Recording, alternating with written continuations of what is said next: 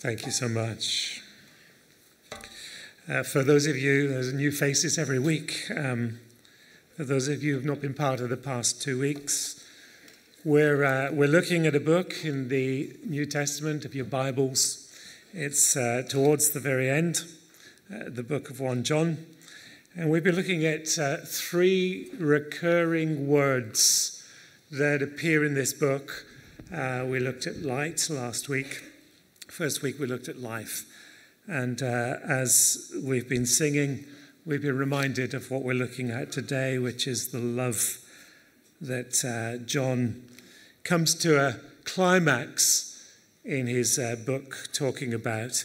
And on the screen behind me, you will see 3 distinct passages in that book where he is talking extensively about this love. We don't have the time to look at all of them, but we will be dipping into what they say just in a moment. And for those of you who want to follow with notes or give you some extra notes, then use your camera pointed at the QR code and you'll be able to download the notes of the outline and additional notes as well. But there's one verse that serves as a springboard for what I want to look at with you today, and it's chapter 3 and verse 1, which simply says, "See what kind of love the Father has given us." There are different kinds of life. Eternal life was one of them we looked at 2 weeks ago. But just as there are different kinds of life, there are different kinds of love. And John is referring to a different kind of love in his letter. I want to think of its origin, and I want us to recognize that it is originated in heaven, because the original word that he uses, that we in English translate as kind, literally is a term that could be translated out of this world.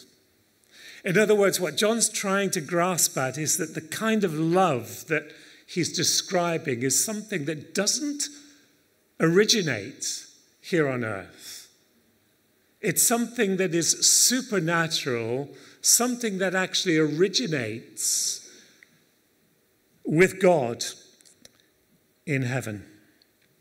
If I were to randomly go around the high street and interview people and ask them what they associate with the word love, I guarantee that majority of people today would associate something emotional, something maybe romantic, certainly something that's more to do with feeling than with fact.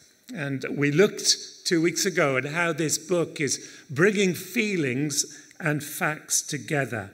And John is trying to swing the pendulum back here towards fact. And the reason for that is that the Greek word that was commonly used for love was a word called eros, from which we get various English words that emanate from it. And it was even used by the philosopher Plato to describe our attraction to God.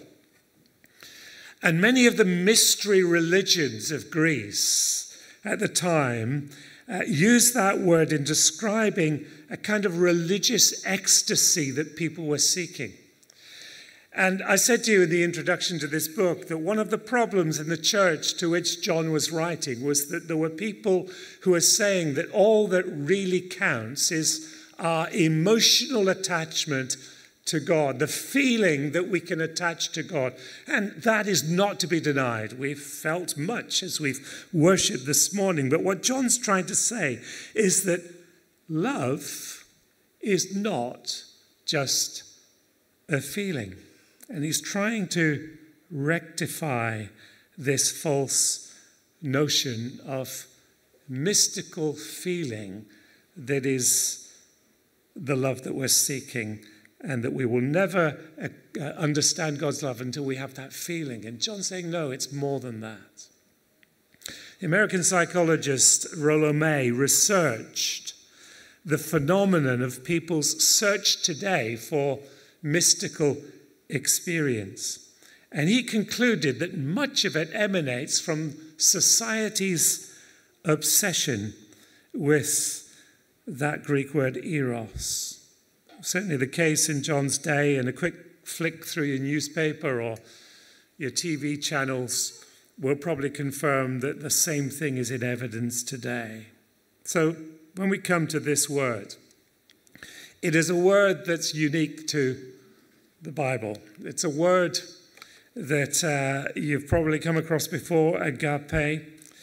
And if you look in this book, 37 times in this short letter, John uses that word for the love he's trying to describe.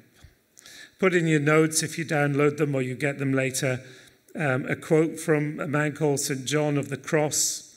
And what basically he was saying, he was a great mystic of the day, but he was saying that all visions and mystical experience of God is secondary to the more advanced, as he described, as acts of humility, which are the fruit of agape love, which neither values nor seeks itself, but which thinks well not of self, but of others. Someone has said that eros has to do with taking, whereas agape has to do with giving. So when we come to this pinnacle passage, and if you've got your Bible, you might want to turn to it in chapter 4 of this book. There are two occasions when John describes God, and he describes him succinctly in 3 words. Verse 8 of chapter 4, verse 16 of chapter 4, this is simply what John says about God. He says, God is love. Not that God has love, but God is love. God is the very definition of love. His very essence is love. And it's an out-of-this-world kind of love. Now, we've got to be careful here, because I can just hear people saying, oh, well, if God is a God of love, that means he could never punish anyone, he could never condemn anyone, he could never invent any place like hell, because God is love. But you see, we always need to balance things in Scripture. And we need to remember that last week we looked at the statement that God is light. And the Bible also says that God is a consuming fire. So yes, God is love, God is light, God's a consuming fire. And we put all that together and we get a full picture of what God is like. Alistair Begg said this. He says, God who is love is also light and is also fire. So far from condoning sin, his love has found a way to expose it because he is light, and to consume it because he is fire, without destroying the sinner because he is love.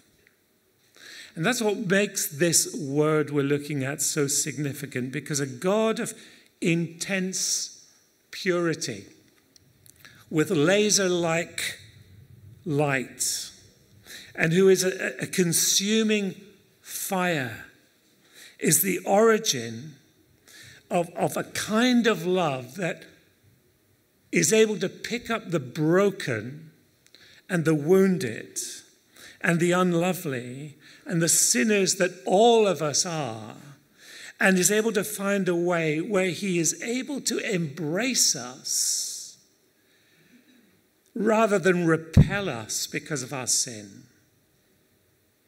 That's the kind of love that God is trying to impart and that John is trying to describe. So if you've got your Bible and we turn to chapter 4, we find the pinnacle passage here of John describing this aspect of love. And we see that it's not only been originated in heaven, but it's been manifested on earth. So verse 9 just captures the essence of this passage. In this, the love of God was made manifest amongst us. Any of you in the congregation who speak or study Spanish or Portuguese, I need to tell you that the word that he uses there, manifest, is the word that's translated in Spanish or Portuguese, farol, which means lighthouse. And basically what the word captures is that vision of a lighthouse in the darkness, shedding out its light into the darkness. The light shines on the darkness, John says, and the darkness has not overcome it. So that's what he's trying to use as an image of God manifesting into the darkness of humanity, into the darkness of this world, a unique kind of love. And Isaiah in the Old Testament talks prophetically about when that light was going to be switched on earth. We often read it at Christmas time, and we can think about it as we come towards Christmas. Isaiah says that the people who walked in darkness have seen a great light. And what Isaiah, without realizing it, is prophetically anticipating is the incarnation of Jesus, where in the birth of Christ, what's happening is that into the darkness of a world of sin, God is shining a light. God is manifesting a unique kind of love. And John now pinpoints two ways in which we've seen that light manifest like a light in the darkness. And the verses that contain the first of these 2 points are verses 9, 10, and 14. And what John is saying is that in the sending of Jesus, God is shining that light. Let me just read those 3 verses. God sent his only Son into the world so that we might live through him. Verse 10, and this is love.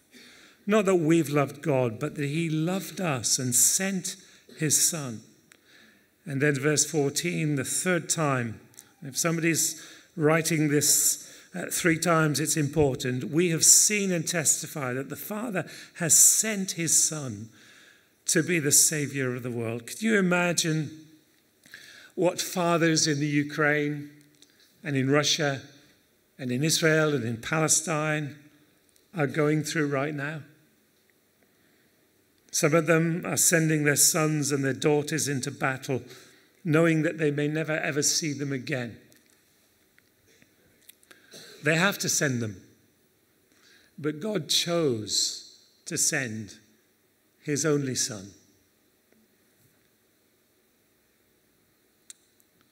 Jesus says, or John says rather, that the reason that he did that wasn't because he had to, but because he wanted to, because he loved us.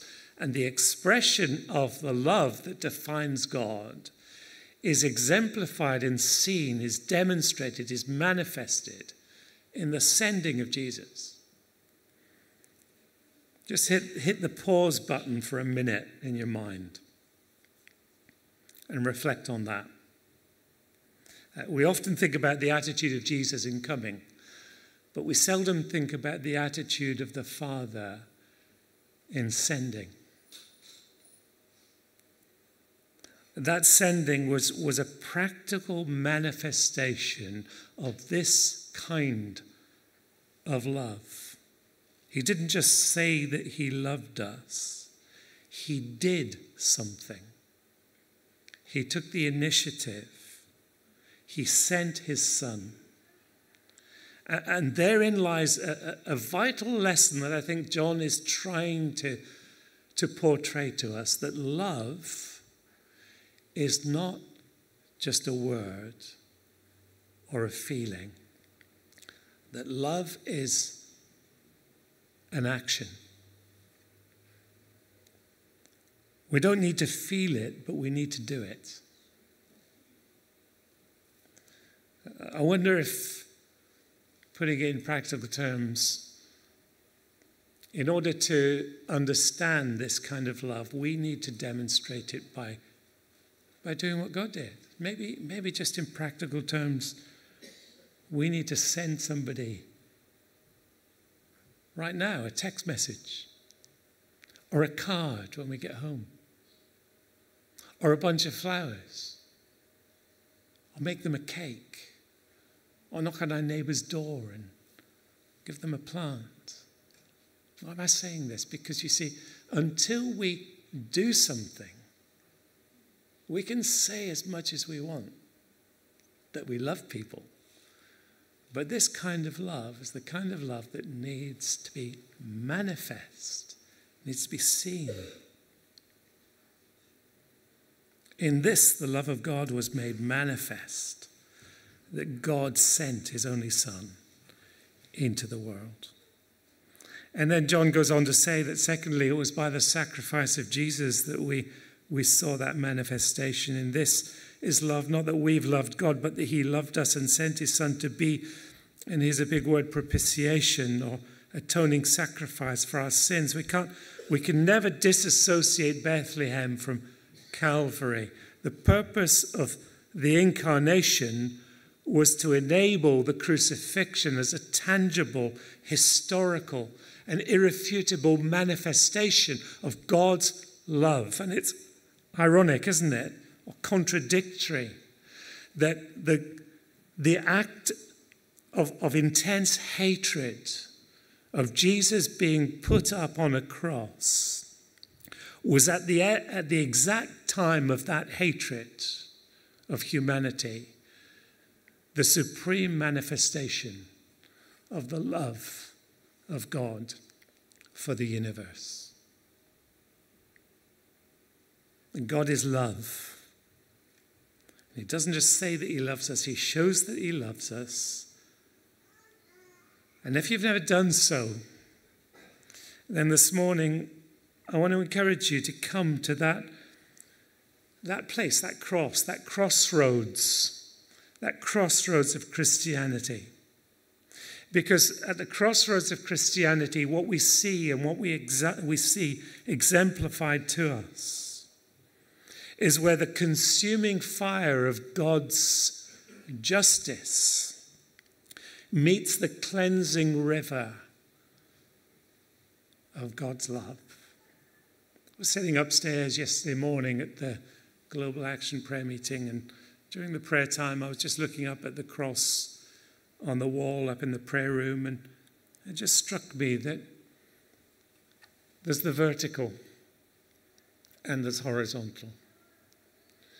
There's the vertical of God's justice and judgment coming down on Jesus, where he took upon himself the sins of the world. He took our punishment for us. But there's the horizontal, where his arms outstretched are embracing humanity, justice and love coming together. And as he embraces humanity, he wants to embrace you. I just want to ask you if you have ever come to the point of receiving that embrace. It's sometimes takes courage to receive love as well as give it. And some of us are too proud to actually receive that embrace. We keep ourselves at a distance.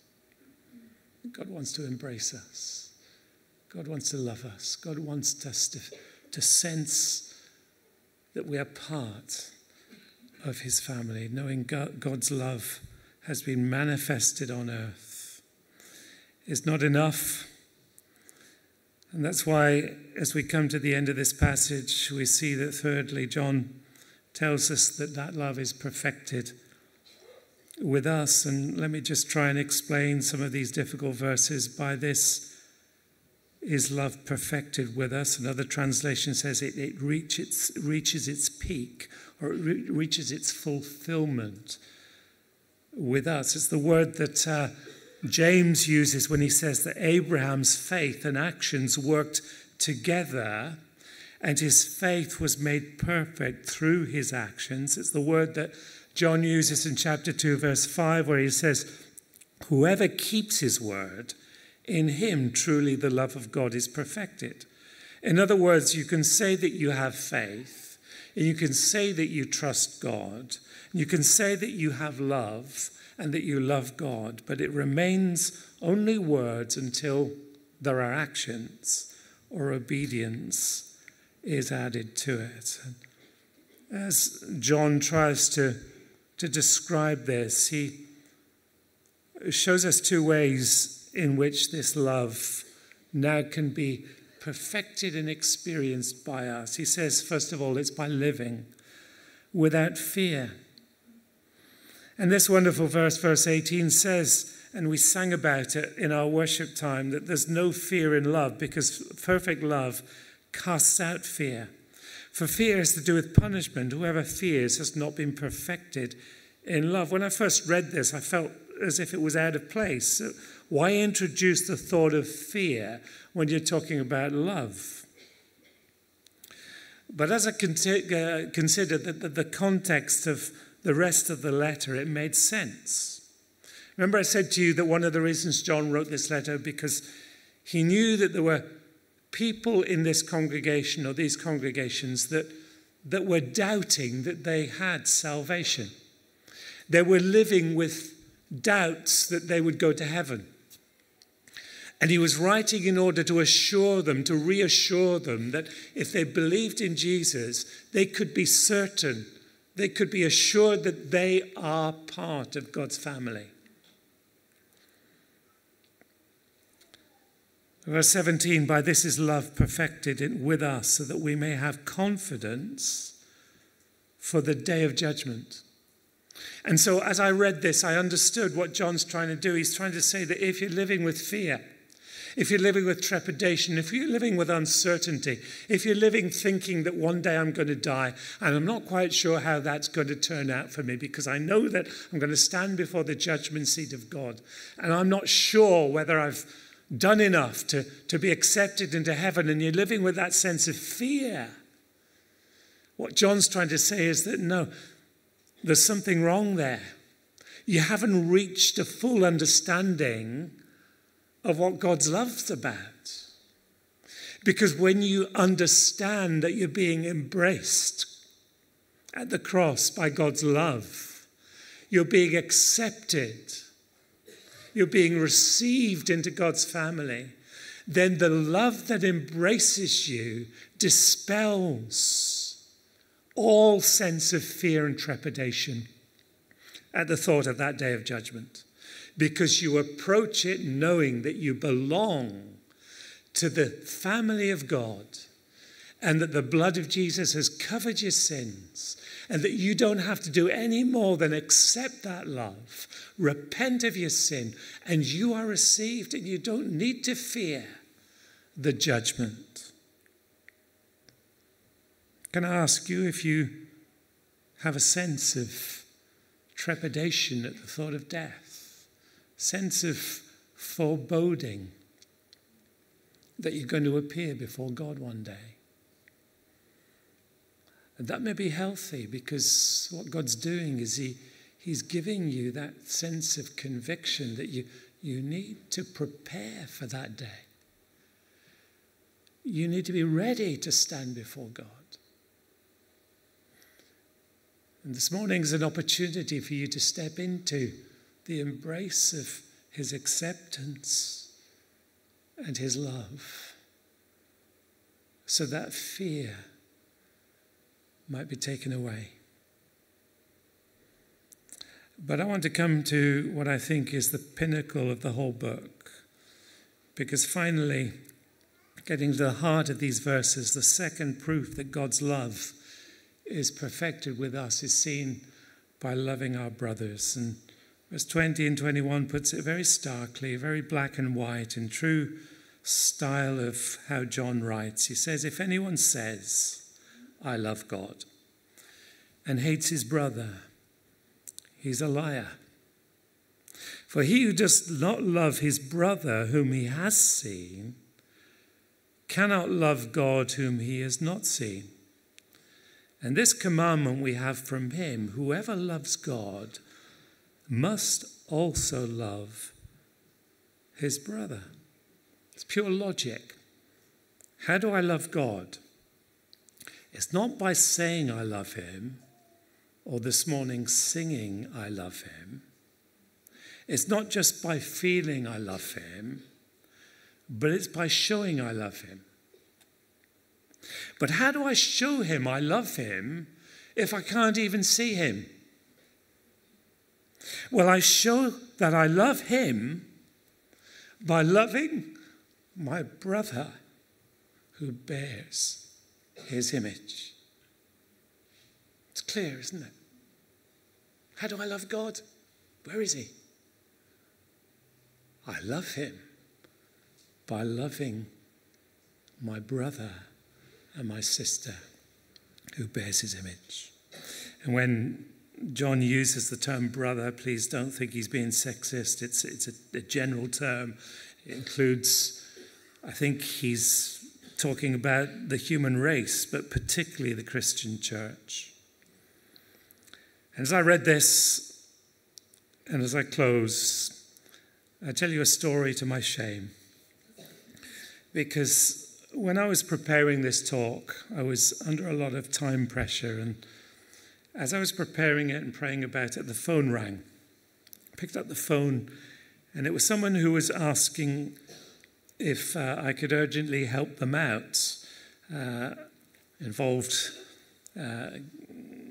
picking people up and taking them somewhere. And I have to confess that my inner reaction was to sigh and think, oh, I haven't got time for this. And the Holy Spirit just hit me right between the eyes. And he said, you're more concerned about preparing a sermon on loving your brother than living your sermon by helping them. You can substitute brother with sister or son or daughter or father or neighbor or mother or work colleague. I remember years ago visiting Pam Jewett in Mexico City and going to the headquarters of the work that they did amongst street children. And that ministry is called, translated from Spanish, the Ministries of Love.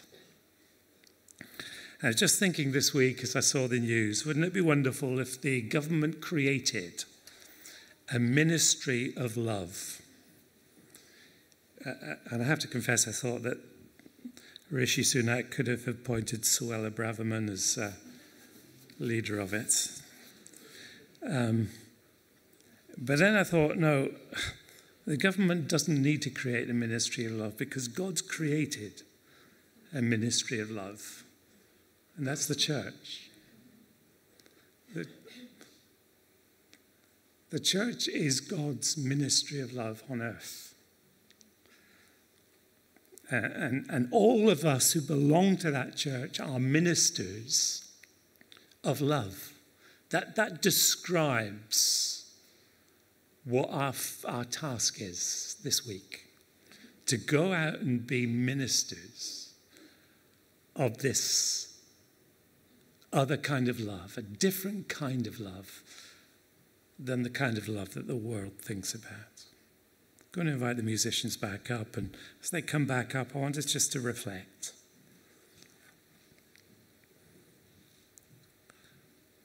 And it may well be that just as we come to the conclusion of our studies in this book, that what God's saying to us is that